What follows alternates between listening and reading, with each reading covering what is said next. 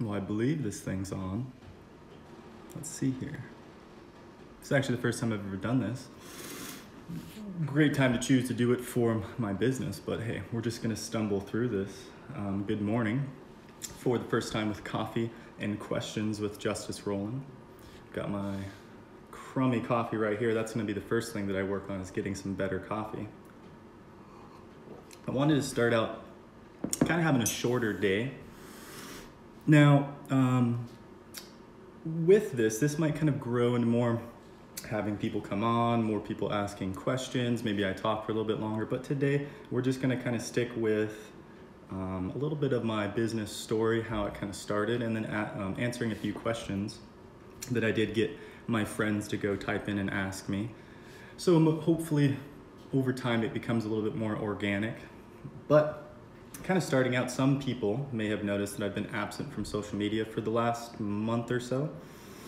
Definitely tied into current events and just kind of staying away from the bad part of social media, which can be a lot of it. So getting back into it, I found that people did actually enjoy some of my stories, some of the things that I would post. I found it kind of getting in the way of things that I would actually be doing in my everyday life, and then it seemed to get in the way, kind of interfere with almost my mind and my ego. So I stopped. I kind of threw the social media off the phone, kind of quit it for a month or so, and I found a few of my friends were actually asking what happened to your stories. I would even come back on and notice people would be asking questions. So I did want to take this time, maybe at the end of the week after a nice long week where people could ask questions, and sit down and actually connect with you guys, even though I'm trying to spend a little bit less time on social media. So I don't want you guys, or my people, that my friends, my family, even my clients, feel like I'm just kind of ignoring them. So I'm gonna take this time every Saturday, kind of sit down. I'll leave the story up, so if you don't join me Saturday morning, that's fine. And I'll leave the story up. Maybe I'll post it on my Facebook, YouTube, and just try to see where this can lead. Moving from that into my business story, kind of how I started JGR Fitness Consulting and Training, was actually back in 2018. With my work at a gym, I found myself kind of feeling unfulfilled. So instead, go back a little bit, I found myself very outwardly blaming or outwardly projecting, rather than taking it upon myself to do anything or better myself. So actually, rather than complaining, I went out and got a business license and wanted to start expanding what I could do to clients that weren't interested in coming into a gym atmosphere. So from that, I didn't really take off. It was more of a side hustle, but it really did start to give me the opportunity to be self-responsible, to really put work into something. So that was, it took a couple years of just mulling around before it actually started to become something important to me, very important to me. Of course, with COVID during the 2020, beginning of 2020, gyms shut down, and having a business license, having something already set up, really gave me the opportunity to jump right into action and get my clients moving at home, online.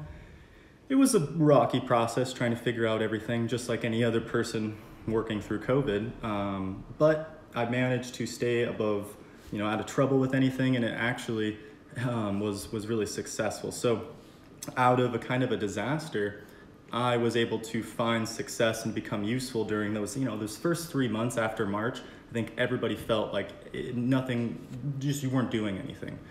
So what I found is I felt really good doing something myself, but I brought consistency, I brought a routine to my clients. Even though we're doing stuff on the phone and we were just getting kind of used to working over the computer, they still found that getting up in the morning, having to put on clothes, put on makeup, and meet with somebody was really a mental stability in their life at the time. So more so than just exercise during those first 3 months after March, it was consistency and routine. From that, my clients never fell out of routine. So they kept up a routine, maybe not as high intensity as they were working out in the gym, but they kept up their routine. So now that things are starting to roll back out, people are a little bit more comfortable, my clients feel better than ever. So that was where I could tell that my business had a true supply and demand. So from that, rather than worrying about what I was gonna do after COVID, I just put all my eggs in one basket. And that is the jump that a lot of people need to take when they have a passion or something that they want to start to monetize, is that initial 2 feet plunge into the pool. A little bit more on the business side of things, more about taking that plunge. It's really about finding ways to monetize your passion. It's no fun jumping into something that you're not passionate about. And that's usually the things that have already been monetized. So figuring out how to, make something and sell it. Sometimes that's not nearly as much fun. But if you can take something that you are really, really passionate about, maybe it's singing, maybe it's playing the ukulele or something. There's a few ways that you can actually make money and make a living from that. So you could, entertainment. So you could actually, if you were good enough and people were enjoying what you were doing, you could sell tickets. You could do an online and have people subscribe. You could actually do education and teach lessons. It's kind of more what I do with my coaching side of things, but if you have a passion and you have a skill with that passion, you could actually become an educator and teach other people that. And that's a great way to start to monetize that. The other one is a product, and this is usually what people go to when they think about how to make money from something, is selling something. I'm gonna sell that ukulele, or I'm going to make the ukulele and sell it to someone who's gonna sell it in more of a broad spectrum. More recently though, the way that people on this phone and everybody else are making a lot of money is from advertising. And that's tricky, and that's kind of where I'm trying to break into the sphere of things. But if you can get people interested enough in what you're doing, maybe playing your ukulele, and then people will actually want to advertise their brand of ukulele, their brand of pick with you. So if you kind of break it down into those 4, and that's just what I kind of thought up here, I bet there is more out there, but if you can kind of break up your passion and think about how you can divvy it out into those different means of monetization, you can find great success. Excuse me. So kind of getting out of the business side of things, I didn't want this to be too long. I do want to get to the questions. And for those of you, my buddies here, my cousin and Daniel, if you guys, I might have mispronounced your name. I can't really read it. Okay, I'm not even gonna try. We've talked before, but if you guys actually want to ask any questions now, feel free to type them in and I'll get to them. I did actually have some of my friends, I messaged them and told them to go and ask questions, so I wasn't sitting here empty-handed. Luckily, I had a couple friends do that and they helped me out. So kind of going off almost a question prompt, a talking prompt. Hopefully it becomes more organic later, but one of the most interesting ones related to fitness that was asked is, with exercise in the morning, do you have to eat? Is it okay to not eat prior to exercise?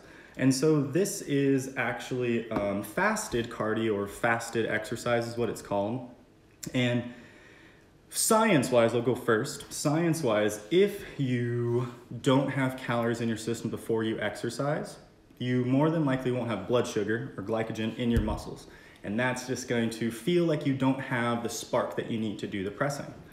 So depending upon, let's say you wake up really early, depending upon what you ate the day before, you may still have some residual calories and blood sugar left over. So depending upon that, you might be okay. Now, comfort-wise, it might be where you don't feel comfortable not eating before working out. You feel lightheaded, you feel sick. Vice versa, you can also feel sick from eating too much before exercise. So you might have to be a little bit more on their personal side with that. Science-wise, after exercise, when we have no calories in our system or excess calories in our system while we exercise, our body is going to burn a minimal amount. It's going to not burn extra. So there's this thing called EPOC, or excess post-oxygen consumption. It's also known as afterburn. It usually happens when you do high intensity. So that'd be if you're working for 40 seconds and resting for 40 seconds. Or even if you remember back in high school when we had to run, or middle school when we had to run the 2 mile or the 1 mile, by the end of that, it almost feel like your lungs were burning, your heart was just pounding, almost even like you were gonna throw up maybe. That is the EPOC. Even after you go back to class, you were still breathing heavy. If you breathe in too much, it almost make you cough. That feeling is your body burning calories after you're done moving. That won't happen nearly as much if you don't have calories in your system for your body to burn. So there's a little bit of a weighing effect here, kind of to summarize this question. It's a bit on comfort. If you can have a better exercise because you're comfortable, do that first. If you feel as though the eating is going to get in the way, don't eat. If you feel like your eating or the lack of eating is getting in the way and you're mostly out of energy, you need to eat. If you are going to a class with high intensity intervals, with slam balls and ropes, or a CrossFit class, more than likely you should have some calories in your system. 2 reasons. You're not gonna have the energy to really push through the exercise, and you wanna take advantage of the EPOC, the excess post-oxygen consumption after the exercise. So that was asked by my friend Becca. Getting into that, I would say get up and just start moving, and your body will start feeling better. Don't worry about too much about trying to get a prepping meal in. Another one of my friends, he asked, why personal training? Now that is a pretty weighted question. Even as I about to answer it, I kind of stumble on my words, because why personal training? You know, why does anyone choose any job that they do? I found back in high school that I really liked working out. I had almost all gym classes. I wasn't like a huge muscly guy. I just really enjoyed the pushing, the exercise, what it did for me. Probably the dopamine response. Really, and this might sound bad, and I'm gonna be honest, I liked the idea of doing personal training because depending upon how you did it, you could get paid almost as much as a doctor would. Anywhere from $65 to $80. And it's really depending upon your quality of training. But during my time at a club, I was charging, not by my own, it wasn't because I wanted to, but it was because of my rates, $80 per session. Now, of course, I have a little bit modified since then, but when you get into personal training, it has a high amount of income if you do it right. So that was a really attractive thing for me to get into personal training. Was I might not have to work a big job. I might not have to do the 9 to 5, I could work a little bit less and get paid a little bit more. But as I started to get into personal training, actually kind of backing up a little bit, before I was a personal trainer, I was actually a swim instructor. I got into swim instructing to get money to get to the cert. So it was about $500 to $1,000 for the education, the certification, the books. So I needed some money, so I got a job as a swim instructor. At that time, I was still on the mindset that I wanted to make a lot of money from doing a personal training job. As I was a swim instructor, I found that teaching, especially teaching kids that were really excited about swimming, that was awesome. I found that I could do that all day long. I could work longer hours. As I moved from swim instructing to personal training, I kind of knew that I had a knack for teaching. I had a knack for communication and kind of figuring out how people responded to learning. So from that, personal training became, why personal training? It started out where I needed a job that I felt like I could get good money from, I could make a living from. It turned into where I was lucky enough to choose that, and it actually was a passion of mine for teaching. Now, getting big muscles isn't necessarily what I'm all about, but getting people to move, getting people to feel like they can get out there and exercise, that's a secondary too. I like that. But really teaching someone something. When someone has that little light bulb go on, it makes all the difference. Now, from that, I imagine my reasonings for personal training will change over the years. But right now it is that I am a teacher, I am a coach, and less so of almost a personal trainer, as I am kind of turning into more of a fitness coach, kind of not just training. Moving on, my same friend, he asked, how do I prepare my body and mind for an outdoor adventure? I have to say, a lot of the times going with Renee and Kevin, the guys that I hike with, I'm not prepared. I'm actually, a lot of the times in the earlier hikes, you find that it is quite the challenge, and you can't really prepare for some of the things until you're in it. It's kind of, you can physically prepare, you can exercise, you can train, but once you're out there, you can only really experience those things in the moment. So pushing up a big mountain, having your legs burn, slipping, looking down a crevasse or a big rock gully, you can't really train for those things in the moment. I can do squats, I could go to a high building and look down and control my adrenaline response, but actually doing it. And so that's where I think the biggest shift has happened from following my companions, Renee and Kevin, out into the wild and trying to survive, just keeping up with them. I started to do. I started to go out on my own sometimes on some solo summits, and actually went even farther than I've gone before with people on my own sometimes. And from that, you kind of stumble into the realization that you can do these things. You can do them on your own. You can make 9 to 10 miles in a day with 3,000 feet of elevation gained. And you can, get all the way out into a campground in pitch black with only a headlamp, running over rocks like we did in Willowa. We wouldn't have ever known that we were going to be able to do that until we did step foot out there. The biggest thing though is safety. So I carry a sat phone on me. I carry a first aid. I did a post here a little bit ago. These things allow me, at least, to feel comfortable really pushing beyond that bounds of kind of normalcy. So to kind of wrap it up on that question, how do I prepare my body and mind? At first, it was just trying to keep up with someone. So if you are looking to get into the adventure, I would try to find somebody that you can look up to, somebody that you can try to keep up with.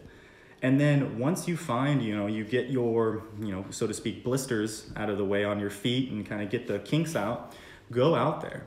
Of course, be safe, but go out there. Go on a trail by yourself. Go on a hike. Go to Flat Top, very popular trail. If something was to happen, more than someone even got into an avalanche last year and they were dug out. So that's a safe route. Go try it by yourself and just see what you can do. Kind of, again, my buddy Renee, I told him to go ask these, not just these specific questions, but to give me some prompts. But he asked, what have I learned about myself as a result from spending time in the mountains? Kind of pairing along with that last question is that just doing it provides that strength. So I found that I thought that I needed to fix my ankle, my toe, my shoulder before going out into these adventures. From just running and getting out there and doing it, I found that I've had that strength, and you guys have that strength too. There's no cultivating a will, maybe that's not the right way to say it, but you do just need to start stepping forward and start going and doing it. So what I have learned from that is that method. If I see a big mountain, if I see something even in person that I want to do, it's not how am I going to get there? How many feet is it going to be? How many miles is it going to be? What am I going to feel? It's let's just start going and doing it. So I've learned to act from going out into the mountains, I've learned to act. Kind of ending and wrapping up the questions. I don't want to keep everybody too long, and I appreciate you guys for hanging out this whole time. That's actually awesome. I didn't think I was going to have anybody. Of course, Rowan, I imagine it's a little bit later in the evening for you, so you don't have to get up super early. That's a plus. My friend Chris, he asked, have you ever considered alpine touring or telemark skiing for winter endurance? Very much so, Chris, very much so. I know the high risk, the high danger, and right now all I have is a pair of backcountry cross-country skis. So they're a little bit longer, they have a bit of a bow on the end of them and metal edges, but they're almost impossible to turn in deep snow. So there's a lot of safety going on out there. I am the only one with a pair of skis, and right now it's, see, 11 a.m., so that's perfect. Perfect coffee time, although a little bit later in the afternoon. But with my cross-country skis, they're a little bit dangerous to be getting up in the mountains. I do very much so plan to get a pair of touring skis for next winter, get out there and start trying to just like with anything else I was talking about, just start going and doing it. To you, Chris, I imagine you do have a pair of cross-country skis. I do have a route in mind, the O'Malley back to Willowa loop. Might need a few up climbs and down climbs through some gullies, but I will be texting you, or hopefully you'll see this, and we'll plan to go and do some of those. What's up, JM? My buddy. Right on, it's good to see you. I miss you. JM was actually worked for me back at the gym, with me back at the gym, and shared a lot of fun stories back there, so good to see you. We are kind of wrapping up with the day though. I just answered, have I ever thought about doing a telemark skiing or alpine touring for endurance, and very much so. Right now I do a lot of swimming and, just at-home bodyweight workouts and running around in the mountains. So strapping some skis onto my feet and sledding around, and that sounds like a lot of fun. Just got to find some people to go do it with. Now, really, as I look over my board, those were my questions today. If you guys have any, feel free to type them in. I don't actually know how to do that. Oh wait, I do see a little notification here. Wait, let's see, I'm all new. Right, I see you. What do I think about a daily multivitamin? I'm just learning this, Now, a daily multivitamin is kind of a big Band-Aid for your nutrition if you're not feeling like you're getting enough from your diet. So a doctor might recommend a multivitamin if he's noticing a few things out of, or maybe a little bit low. The problem with that is it's a big blanket. Most of the times we might be deficient in one thing or the other, and I'm not a dietary nutritionist, so it's hard for me to kind of pinpoint based off of someone's diet. But more than likely, a multivitamin is going to be a big broad fix rather than actually going into what you're eating and finding a source of those vitamins naturally. I would say rather than a multivitamin, to try and eat a rounded meal right off at the first thing in the morning, or make sure you get some vegetables right off at the first thing in the morning. Those are going to be higher in nutrients rather than calories, and that's going to give you a little bit more vitamins and minerals in your diet. I will have to say I've stopped taking a multivitamin or any real prep morning kind of things ever since kind of probably about 4 or 5 years ago. From that, I just made sure that if I'm feeling maybe a certain way, I have a little bit more in tune with some of these things, but if I'm feeling like I'm a little lacked on energy, I need to make sure I get some water. If I feel like I'm feeling a little low mentally, I need to go get some vitamin D. Sometimes it's not always perfect, but I would recommend trying to figure out what food sources are going to give you that rather than just trying the multivitamin. I do see one little other thing going up. What's out here? Is drinking protein shakes after that necessary after working out? So protein shakes after working out, similar to the multivitamin. Now, if I have a good food source, so if I have a chicken breast, or if I have even some plant-based proteins like some rice and beans, those are going to give me all the amino acids that are necessary to build a protein molecule. The tricky thing is a lot of people are at the gym when they get done working out, and they might go home, they might go to work, they won't have that meal ready for them within that period of time. Now the window that you see a lot of times is that 45-minute window. It is okay to consume protein after that 45-minute window. That is just the optimal time for your body to intake protein. So to kind of bring it all in, I would say if you need, it is necessary, well, let me think about it and put it in actually a good way. It's only necessary, a protein shake, if you feel like you're not gonna get food or your calories or your nutrition in within about 1 to 2 hours after your exercise. At that point, your body will look for those amino acids, and it will actually want to start breaking down things internally to do that. It takes a while for that process to happen, but you don't want to go and work your body out really hard and then starve it. You want to replenish those calories and protein and your body fats. So I would say to look at your day. If you notice that you're going to have a workout and then head right into work, you need to prep a meal or prep a protein shake. If you know that you have some downtime, it might not be necessary. You might be looking at that protein shake and it might have a lot of sugars in it. It might have a little bit too much fat for that you're wanting. It also might have too much protein for that one serving. So getting your protein and getting your nutrients from a food source is always best. I'm gonna double check the comments before I wrap it up with you guys. Thank you guys for coming in and asking some questions, and those of you that guys came in and checked it out. I'm gonna leave it up on my story, or however I do that, I'll figure it out. Do you plan on being here again next week, 9 a.m., just to kind of see who's on and who has any questions? If you guys wanna ask more questions, feel free to just message me, text me, email me, and I'll try to work them in next week. As soon as I figure out how to end this, yeah, thank you guys for coming. Nope, not that way. We'll go like this. Exit. And